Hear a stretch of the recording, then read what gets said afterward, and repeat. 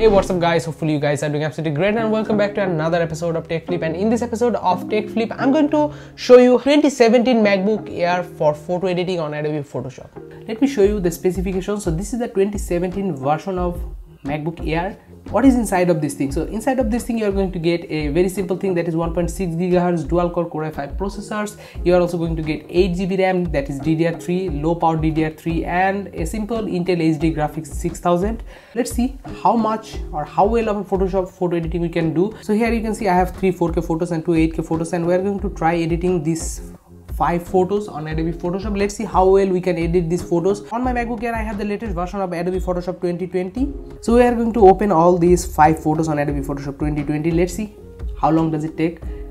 Select them all and open with Adobe Photoshop. 3, 2, 1, go. Okay, let me also start the screen recording. Okay, I will start the screen recording after all of this photo loaded, because it can do some interference in all of these things, because I am opening 4K and also 8K photos, so it will take a little time and all of them are loaded, so it's very good thing. So let me do a screen recording. Okay, so here I have all of this 4K and 8K photo open on Adobe Photoshop 2020. So let's go and edit all of them, and we're going to save all of them individually. Let's see how well we can do so. So here's the one layer. We're going to do some color adjustment on camera raw filter. That's the simple thing what every single photographer does.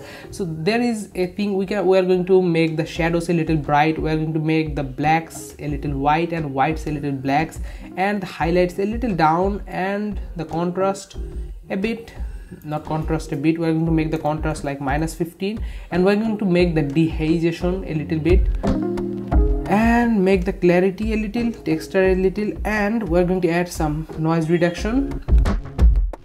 Okay, all the color adjustment it's pretty well right now. So that is the final photo, and that is the before photo, and now we are going to click on OK, and this photo is going to be saved. Taking a little time, filter camera raw filter bits because it's a very big file. Okay, number 1 photo editing done. This is the number 2 photo. This is the 8K, another 8K photo. Let's go to filter and click on camera raw filter, and now it is applying the same filter maybe. Alright, so another next filter is applied, so I think I'm not going to apply that filter. So let's go and copy that layer and edit again. Let's go to filter, camera raw filter. Okay, literally the photo editing is done for right now, and it's pretty okay in my opinion. Number 2 photo editing done. Let's go for 4K photos. Here's the 4K photo. Let's go and go to camera filter. Yeah, it's a winter mode right now. Okay, the photo editing done. This is the 4K one, and after that we're going to do another one, that is another 4K. So we're going to edit another 2 photos, and we're going to export all of them at one time. Let's see. And at the beginning the RAM was around 4 GB. Right now we have only 334 MB available RAM, so it is taking huge amount of RAM. So 16 GB of RAM for Photoshop is must in these days. Okay, my camera battery is literally going to down. Okay, let's bring the shadows, let's make the blacks a little bright.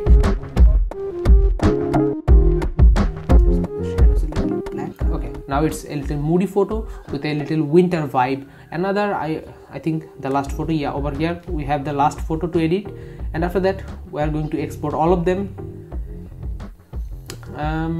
Let's make it's also a winter photo, not winter, I think it is going to be a warm, no, winter is better. Let's go winter, and let's bring some texture. Okay, I think that is the photo editing, and final version is this was the input, and none of these photos were raw photo. These all of were JPEG, and JPG photos are still very powerful, even though we're going to export all of them right now. Let's see how long time it takes, and right now we have only 246 RAM available. Click on Command Option S, and we're going to save this photo. At first copy one JPG with full color and maximum quality. Click on save, and saving 99%. Number 1 done. Command Option S and save maximum. Ctrl S, save, and Ctrl S, save, Command S, save. And here all of the photos saved, and deleting all of the photos right now. Alright, here is the original one, here is the after editing one, and here's the original, here's the after editing one. Here's the original and after editing, original after editing. Here's the original and here's the after editing. And over here we have the final photo, original and after editing. So that is what we can do on Photoshop. So Photoshop is still very powerful, and 2017 MacBook Air is still very powerful. So photo editing on 2017 MacBook Air should not be any issues because it is working very well. Even though I have shown you all the photo editing in front of you guys, and you guys can see that it is working so well without any kind of issue. Anyway, that is all for this one. Hopefully you guys got your idea. So photo editing on MacBook Air 2017 is possible to what extent you want to do, and that is your questions answer. Anyway, see you in another one, and if you really like this one, be sure to subscribe, be sure to press the bell icon because at that part I will be really happy. Anyway, see you in another one. Till then, goodbye.